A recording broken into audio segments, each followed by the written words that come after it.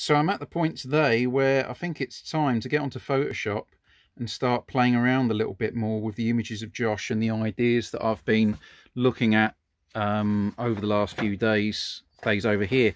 These are all fine, they're all good at the moment. I've got loads and loads of different ideas, but what I've got to do is start actually putting it together to see how it might look as a card. So Photoshop is a nice easy way of doing that. Playing around with colours quickly and changing backgrounds and text and all that sort of thing. So I'm hoping I can get something together which will again get me closer to my end product. So here's the first go of it at the moment, and I quite like it. I'm working on or from some of the drawings that I've done earlier, and you can see some of the elements I've included. Of course, there's Josh, there's the bat, there's the ball. I've got the Pittsburgh Crawfords logo. I like this diamond idea behind him as kind of a base for his image to be on top of. Eventually, I'd get rid of the C here because you can't quite see it properly. I'm also including dynamite sticks, these cartoon dynamite sticks, and these lightning bolts. Now, there's a great quote by Buck O'Neill where he's talking about Josh, and he's saying how the crack off his bat was like a stick of dynamite going off. So I thought it'd be a cool reference to put maybe some dynamite in as kind of a pattern, and also this electric bolt, this current, because Josh was planning to be an electrician. He was training to be an electrician before he became a professional baseball player. And I like the idea, you know, he was a power hitter, maybe hit over 800 home runs, it said. Legend has it he hit a ball out of Yankee Stadium, and I love that idea of kind of electric power and how that reflects to the man and his story, and what he might have gone on to do. So I'm trying to include all these different elements to figure it out. So here's step one, and it's coming on okay, you know, way to go. Plenty of different ideas to try too. So here we are with just the first one.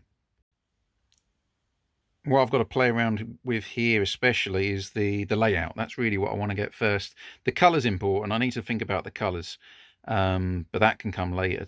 To first of all, what I want to do is get a good solid composition, and for me that means that it's filling the space. I've got my space here. I need to fill that space. I want to make sure my main focal point is prominent, and the focal point, I guess, the main point of interest. These sticks of dynamite, I've got to work out where to place them. That's kind of the next thing, is working out the pattern, how they might come into the picture. But you can see they're not great where they are at the moment, but that needs a bit of playing around with. But we're certainly getting there with step one and design one. Another compositional device that's really nice here is the bat, because it goes down the diagonal line here. It makes a nice, it really fills that space nicely. And it also gives a nice kind of plane for your eye to follow. This box, or this diamond, works well because it's capturing, it's kind of holding Josh within it. It's framing him. So that's a nice device there. And even the MVP and the ball here is just kind of stopping your attention dropping out of the card. What I'm trying to do is keep your intention in the middle here around Josh's face, and then hopefully you're picking up on the things around it, but then you come back to Josh where you've got the photographic image and all the detail here. Now that diagonal is something you'll see a lot in paintings from all centuries, from all times, from all sorts of art. And again, I've been looking at Cézanne over here and this great self-portrait, that he did, and you can see here the diagonal. There's almost a diagonal created here by his shoulder, by his head, coming down the paper here, or coming down the page. And again, this is the pattern that I kind of want to create. I'm going to be doing it much more painterly than a kind of graphic piece, but this is the kind of feel where I could see my piece, my card going.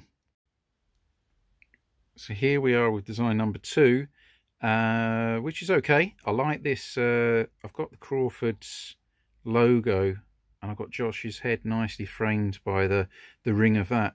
Now, I think I'd take out the text probably and end up putting something else there, or just taking it out completely. But I've just put these balls around thinking it'd be kind of cool to frame, to go around the edge there. But doing a little bit of research, Josh was you know, I don't want to just put the balls just on for no reason. I found out that Josh is a 12-time All-Star. So what I'm thinking is replacing these for stars. I have 6 at the top, 6 at the bottom, and I'll see how that looks instead. Here you can see 12 stars, 12-time All-Star, much better. And I've taken out the Pittsburgh Crawford's name, still got the colours in the circle, but I'm wondering whether I can put in the 2 teams he played for, the Pittsburgh Crawfords and the Homestead Greys.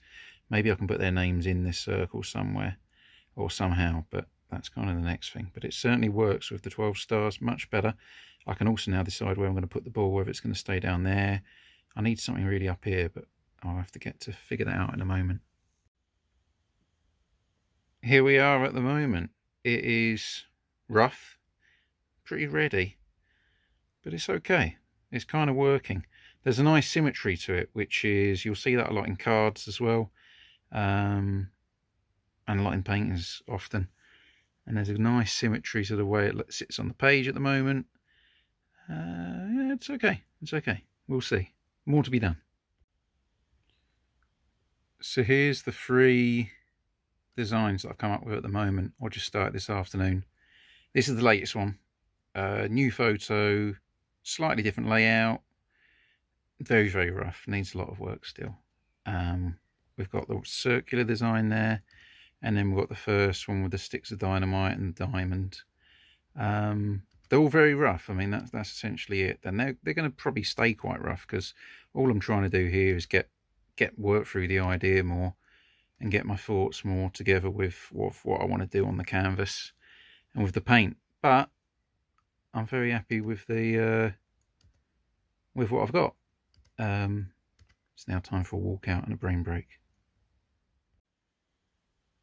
Okay, what I'm trying to do now is incorporate the 2 teams in the Negro Leagues that Josh Gibson played for, the Homestead Greys and the Pittsburgh Crawfords. But what I'm trying to do is either incorporate the colours or incorporate the logos or something like that. But you can see it's really hard to figure out exactly what the colours were, what the logo was, because of course these things change. And of course nowadays with companies making their own versions, there's a lot of different designs out there. So I'm trying to do some research into what was the actual official logo, and especially the colour, because here you can see it's a much lighter blue, which also does seem to be the case in some of the photos you see of Josh. You can see this one here, or maybe it's this one here. Let's have a look. Yeah, and this one here, black and white photo, you can see it looks quite light there, which would suggest it's not a dark navy or black, but more of that blue that was in the earlier image, this kind of blue at the back here. So I'm trying to do some research to figure that out. So I'm still here in front of the computer, and I wanted to just quickly show you, I'm trying some different images, but I just want to show you something interesting here. I've tried this image of him looking forward. I love this picture of him. It's a really iconic image of him, and it was actually the one that I included on my Negro League Dream Team for the portrait of him, including him on that canvas. But I don't like the way it, I mean, all of this stuff is in the wrong place. It needs a lot of sorting out if it was going to be used. But I just placed it in on this image just to see how it would work. And somehow it's too direct. Somehow I don't like the fact it's too, not confrontational, but I think it works better with him looking to the side, more like this, where he's looking away and we're looking at him and his legacy and the kind of the information that I'm including about him here. So that's where I'm kind of set on this image at the moment. I think this is certainly the portrait that I want to use. I did try the more standing, these sorts of things. I did try these more, but again, I found that filling the space of the card shape just didn't lend itself to what I wanted so much, where I think I'm going with this. So now I'm really between whether I'm going to use this sort of circle shape or whether I'm going to use the earlier shape with the diamond. Next, I still need a lot of figuring out with a lot of this, but next I do also need to work out the colours, because at the moment the colours are very much the Pittsburgh Crawfords and I want to include the Homestead Grey somehow. So the question is going to be whether I take this to like a monochrome and include the logos of the teams, or whether I somehow incorporate. I've got the Pittsburgh Crawford logo colour, or include the logos of the two teams maybe here or here. But I'm trying to work out, that's the next part of the puzzle to solve. Okay, so we are getting there, I think. It's taking a while, to say the least, but a good design should produce a good painting. And here's the two at the moment that I'm kind of really honing in on. This one's a bit cluttered, it's maybe a bit too busy, I need to simplify it maybe. And this one is nice and restrained, I reckon. I'm tempted to add a few more bits, but I've got to work out whether they're really going to fit. I don't want to overdo it. And this one's just about okay, but maybe it's a little bit, maybe there's a little bit too much going on, so I need to come back to that and have a look at it. But we're getting there. We've got two pretty strong designs, I reckon. I've just got to work out, really it's the colour now. It's going to start to be the colour. Once I get the layout as I want it to be, then I can work out what colours to include, where to include them. And then finally I can get on with the actual painting.